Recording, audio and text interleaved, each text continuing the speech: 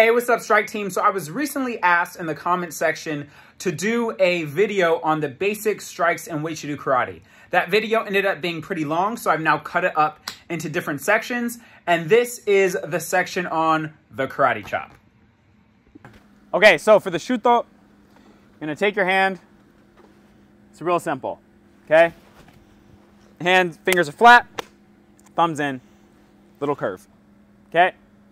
You're gonna be hitting with the ridge here. Some people will actually go with the forearm, but I believe the traditional version is actually hit with the actual hand itself, even though some people will try to bash the whole forearm into your neck if possible. So the way it works, real simple, you've done your block, you come in, you bring it around and you chop. I've had two different philosophies from two different high-ranking instructors on how they send this chop out. So again, you're going to get many different versions depending on who you talk to, and each one has different reasonings behind it, and they're all valid for their specific purpose of how the instructor is thinking about it when they give you the technique. All right, so one of the ways that it was taught to me was sort of from this angle here, where you have sort of like this flag position of your arm, and you're coming in and you're turning it directly across their throat. Right, so from here, boom. Usually you're holding the arm or something in place and you're going directly across, chopping with this position here.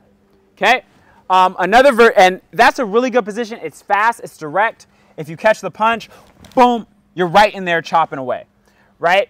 That being said, I learned another version as well, which has a slightly different usage, and that one was from here.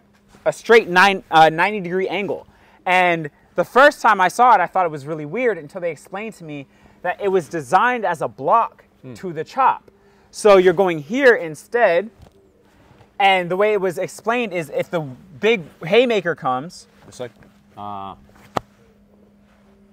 that's how they're saying block first. You're not blocking a haymaker, you're not blocking. From here, you're just striking. From here, you're blocking first and then striking. So just striking, blocking first, then striking is how it was explained to me. Okay. And so I thought that was very interesting to have two different positions of where you start the chop and then deliver the strike. The only thing now, I know for a fact everybody's going to be like, but he's going to hit you from this side. Would you just keep your hand out? That would work if you just keep your hand out. Yeah, well, the other thing too is this is often seen, this is Uechi-ryu, right? Our grabs are obvious. So if you're here punching, and say the punch comes in, boom, okay, you're here, I've grabbed this side. He's haymakering because it's the only hand left. I do the block version and hit, he can't hit me. Well, I won't say can't, but like I do have a guard. The other version is say I have the other angle on this side. So say punch straight this side. Say I'm over here. Now I'm just doing this version. Instead of way out, I have the angle because I'm not blocking anything because this side's protected. I'm just going straight in for the chop. So for here, I might start here and just go straight in, right? So there's different, depending on the angle and what's happening, you can adjust what kind of chop you're going to use. Are you on the inside of them? Are you on the outside of them? What are you going to do with that? Simultaneously, while I believe the traditional version of this is sort of you're chopping directly across and through, I like to sometimes take that chop and aim it down a little bit. I find that to be a very useful technique as well, is instead of going straight across the throat, is to kind of go down on his throat. It's a very powerful shot. It can also be used to help initiate a takedown. Switch feet real quick. So if you're going in and you want to go in for the takedown, you step and you hit. You can hit the person as you're pulling and knocking him over, putting the foot to the other side, right? So you can use that sort of like if you're thinking about the throw. It's the shock. If you've been hit into the neck, you're suddenly trying to adjust to sudden shock that you haven't been hit in the neck before, and that's when you can take full advantage to get on top of the person. And do the actual throw on the way down. Again, you'll notice, like, I don't want to sit here and pretend like I'm some judo expert. I'm not. I started judo recently to help improve my karate. But one thing I will say is when I am messing around, I have a friend of mine who's a black belt in judo, and we'll be doing some techniques and practicing with each other, and we'll adjust rule sets.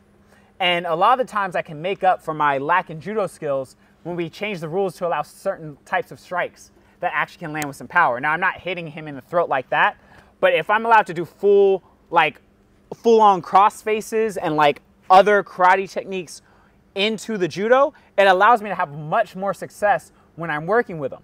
So it's like a lot of these judo throws, of course, learn them, be highly proficient by themselves, but when you add the chop before the throw, it makes things a lot more feasible all the way around, right? It just makes it just takes the usability of it to a whole nother level where you can actually have to strike before and just unbalance the person with the chop before you sweep them. Yeah. You know what I mean?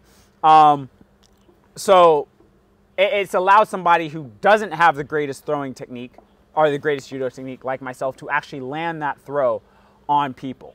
So yeah, it's a really good technique there. Guys, so when I was asked to do a video on the Uechi-ryu striking techniques, I did not recognize how in detailed we were going to end up being. And so I'm cutting this up into multiple different parts.